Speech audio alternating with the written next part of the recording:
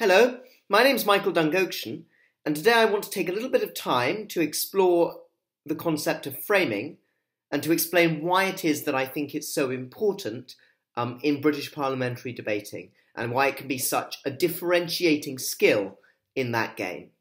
So, to start with, what do I mean by framing?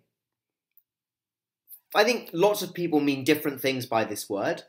The definition I want to use is framing is the process of explaining why it is that an argument matters in the context of the debate in question.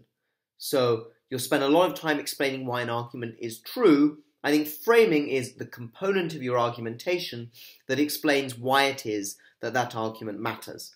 Again, lots of different definitions. This is just the one that we'll be working under for the purposes of this brief chat. Now, when you think about framing, I think it's useful to conceptualize of any argument as existing on a two-dimensional plane, where the x-axis is how true an argument is, and the y-axis is how important an argument is. Now, if an argument is 100% true but 0% important, it's not going to weigh in a judge's assessment of the round. In the same way that if an argument is 0% true but 100% important, the judge really isn't going to buy it. So, in that way, by thinking about arguments as existing on this two-dimensional plane where the axes are the truth and importance of an argument, we see pretty quickly that it is as important to explain why an argument matters as it is to explain why an argument is true. And this is where I think the real differentiation that good framing can offer you comes from. Because I think most people spend most of their time explaining why an argument is true. But that's just as important as going through the effort of explaining why an argument is important. So if you can take a step back and apply the same effort and argumentative rigor and thoughtfulness to explaining the importance of your claims as you take when explaining their veracity, then I think you're going to be in a really good place to do something in debating that other people are not doing, and therefore to advance yourself. Now, I think it's important when thinking about framing to remember that not every issue is worthy of framing. I think every argument should have some framing, and if you can't explain why an argument is important, then why are you making it? But I do think not every issue should be raised up as important in a round. Let's take one example. Suppose you were to have a motion about providing amnesties to illegal immigrants. Now, on proposition, you're going to want to spend a lot of time drumming up pathos for illegal immigrants and their plight. But I think, especially in BP debating, where there are large numbers of people who are pretty liberal, I don't think many opposition teams necessarily are going to contest that claim. What I think they are going to do is explain why actually the backlash and sense of resentment that an amnesty might give rise to would actually lead to worse treatment for and worse quality of life for illegal immigrants over the long run. So when you're framing your argument then, spending a lot of time building up this sense of pathos around illegal immigrants isn't really going to advance you in the round, because your opponents are going to agree that that pathos is there, but just say, you know what, we think we can alleviate their suffering better by not doing this policy. So focus your framing then on issues that are actually being contested in the round, that are live in the round. One good way of doing that might be to explain in this debate, for example, why amnesty is a precondition to having a normal social and economic life, which in turn is a precondition for building up the sense of esteem towards illegal immigrants that's ultimately necessary for them to have the good quality of life that opposition are worried might get taken away by a backlash, right? So in that way you're explaining why the benefits the policy offers are actually a necessary precondition to overcoming the hatred that your opponents are so bothered about. That's a smart way of framing and explaining why it is that your argument matters than the other side's. So, with that laid out, I'm now going to go and talk a little bit about what good framing looks like. I'm going to start by saying what I think good framing can look like, but more often than not doesn't look like. And that is stories. I think people think a lot about framing as, a story I tell at the beginning of my point, a little narrative, and basically a glorified example at the beginning of the point that has a bit of rhetoric and a bit of fluff around it. And that's how an argument gets ascribed importance. And by and large, I think for a thoughtful, rational judge, that won't be the case. Now, that's not to say that stories don't have any value. Of course, they can really concretize an argument and can hammer home its impact. But I think we all serially overestimate our skills as wordsmiths and our ability to make those stories stick versus just, and this is the second form of framing that I'm going to pitch to you a little bit harder, just being very comparative in explaining why a particular argument matters more than, whatever argument it is from the other side that you want to outweigh with it. So this is the second form of framing that I want to talk about, not stories, which can be useful, but I don't think often are necessarily that useful, but just explaining why, look, argument X outweighs argument Y because it affects more people, or it affects a more important group, or because it impacts the premise upon which argument Y rests, or something of that sort. So being as comparative as possible in the way that you do your framing, and as explicitly so, I think is a really good way to move forward. Now, a second question you might have is, look, what does framing look like, which we've answered? Where should framing live in your speech? Well, I think very often there's a temptation to just put the framing at the beginning of the speech, and that is a good place for it to go.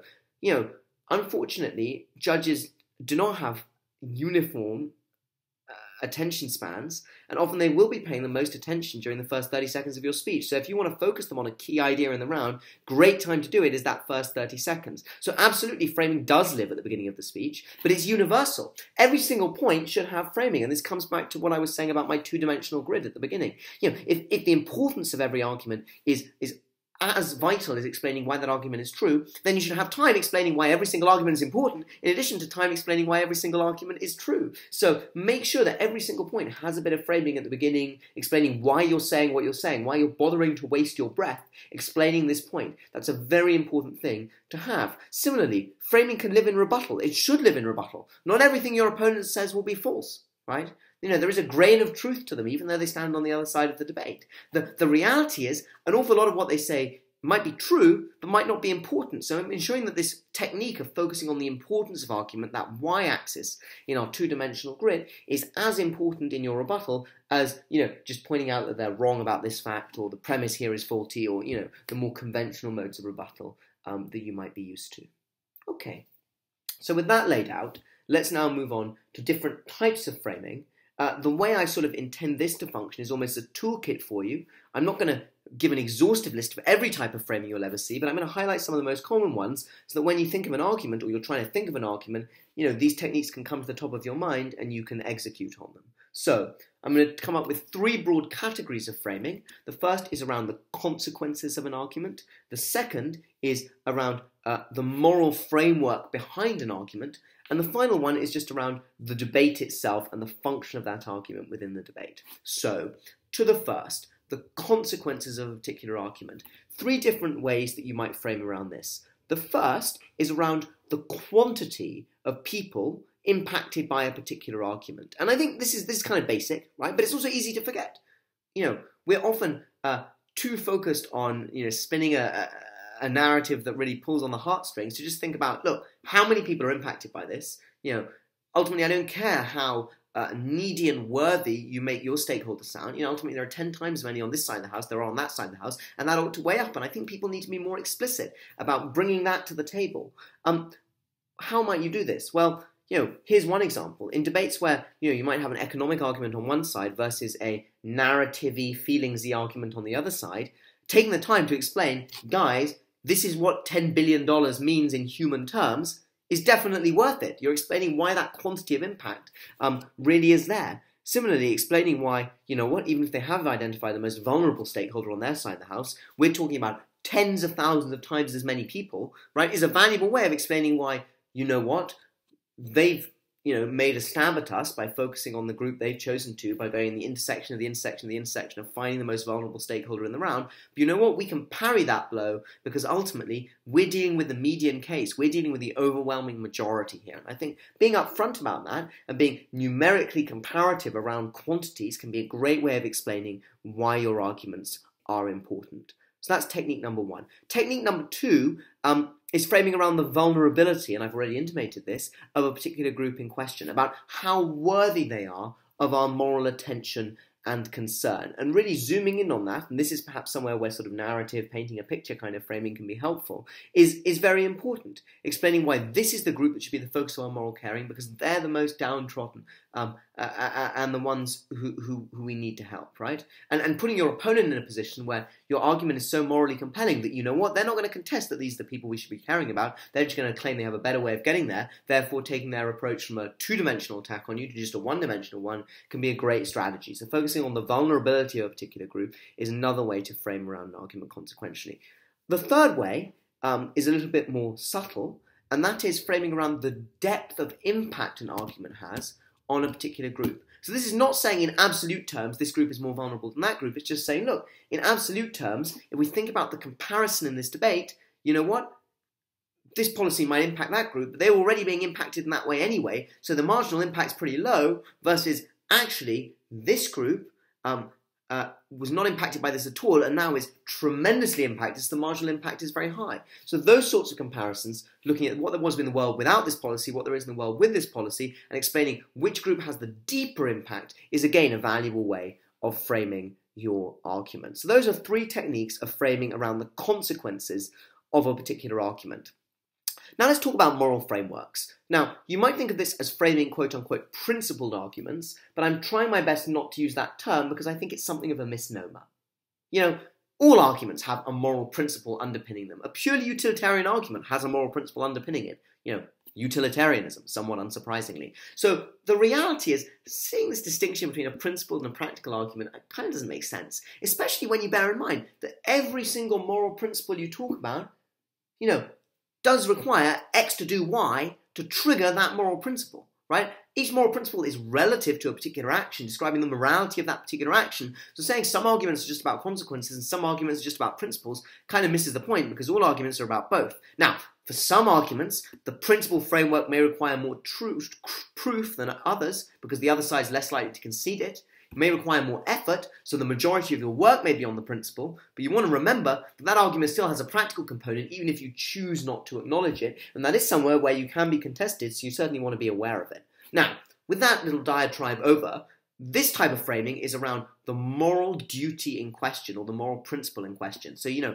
for example, in a debate which touches on something analogous to self-defense, you know, one of the great things about self-defense is your right to self-defense. I think the way many people conceptualize it exists independent of the consequences of it, right? You know, even if your self-defense is unsuccessful or, you know what, you botch it and end up injuring someone, I think most jurisdictions would still give you that right to self-defense because they'd say, you know what, when push comes to shove, when a human being is in a situation where they absolutely can't defend themselves, then it behoves the dignity of the human condition that they have some ability to put up a fight and secure their rights. And, you know, what that right exists independent of whether they're successful in doing so, independent of whether they do so in an artful, clean way, because at the end of the day, every human being has a right to self-defense. That's not true in all cases, but certainly I think it's a morally intuitive claim you can make, and it's powerful in the context of a debate, because when everyone else is focusing on consequences, you can be someone who says, you know what, guys, consequences alone, just added up in a utilitarian sense, greatest good for the greatest number,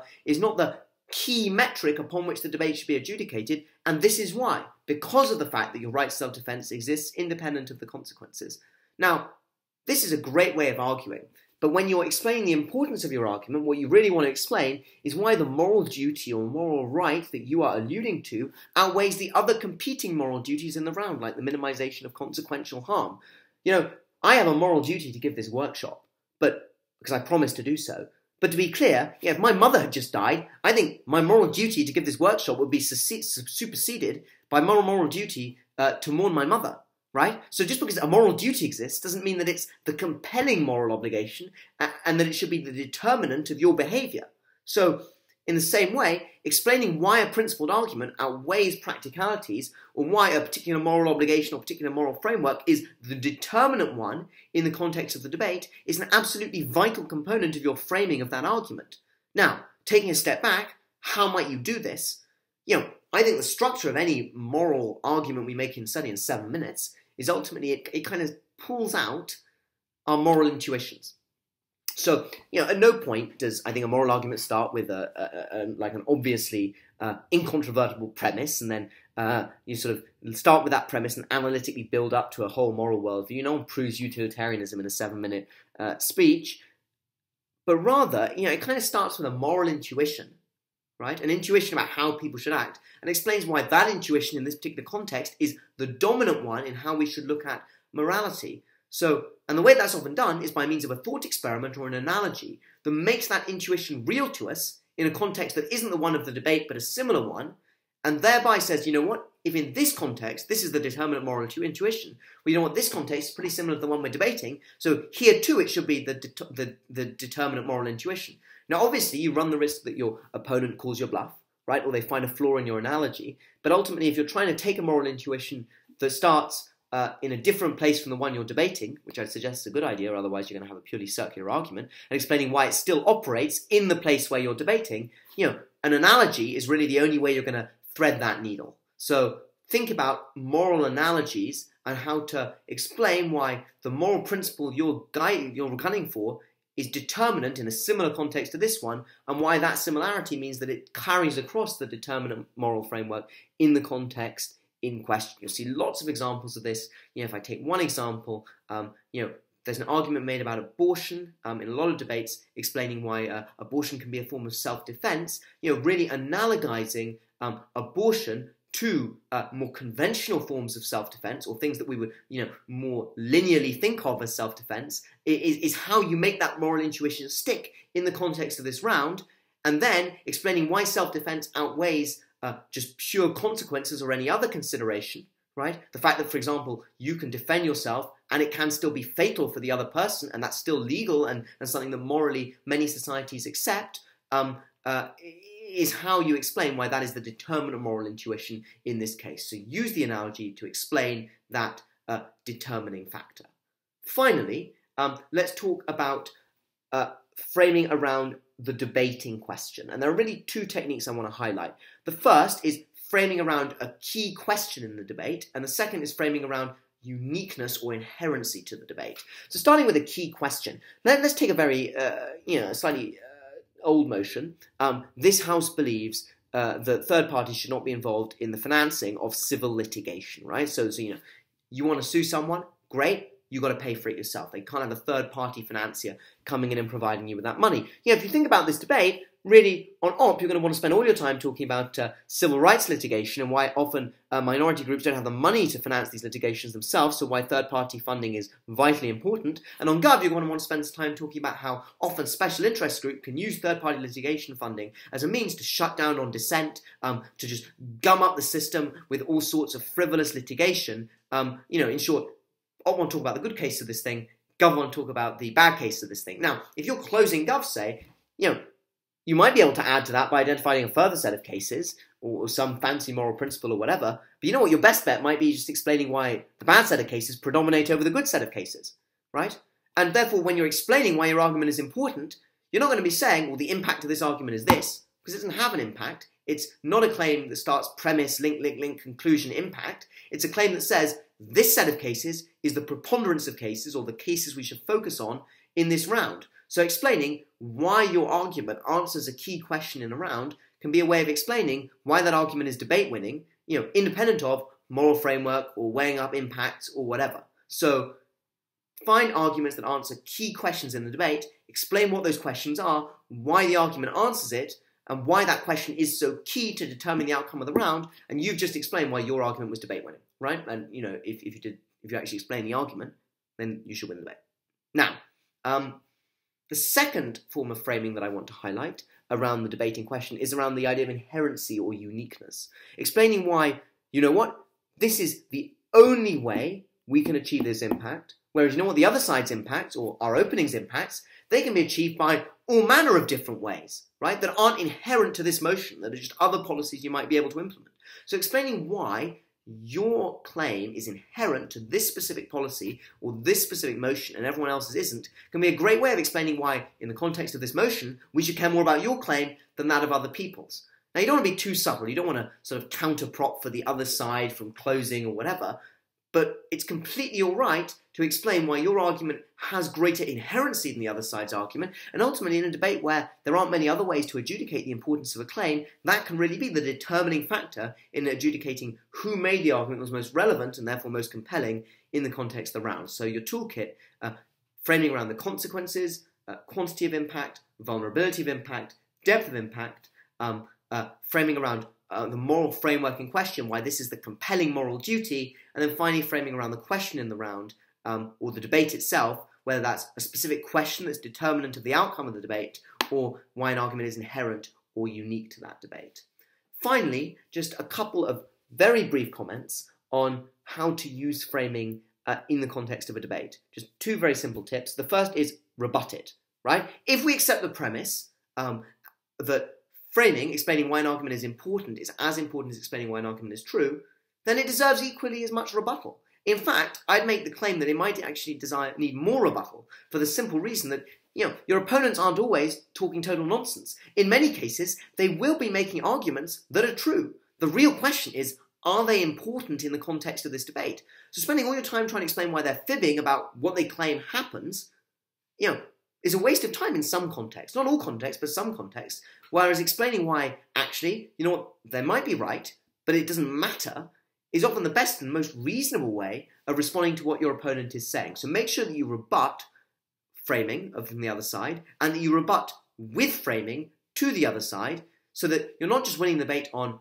they're all just lying all the time, but you're also winning the debate on, even if you do believe what they've said, and you can still rebut that, at the end of the day, it's not what you should make your decision on when adjudicating this debate. So please, incorporate framing into your rebuttal and make sure that you rebut the framing of the other side, because no good giving them a cheeky win just because they put some framing in which you didn't bother to rebut, which focused the debate on an issue that wasn't your issue, so to speak.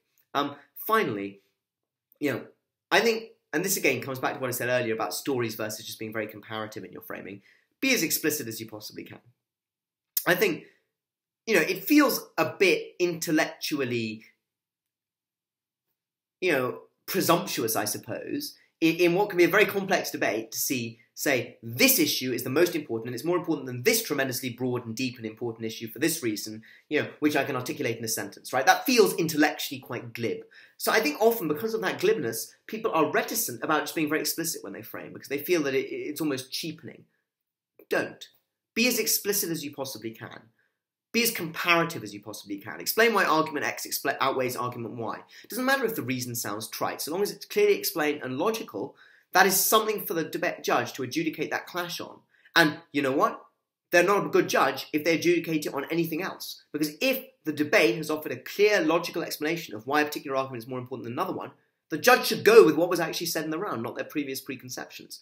It's when you leave a gap, right? When you don't explain comparatively, explicitly, why one argument outweighs another, that, the judge's intuition and their view has to creep into the round to some extent, or their impression of what the average intelligent voter thinks has to creep into the round to some extent, because you know what?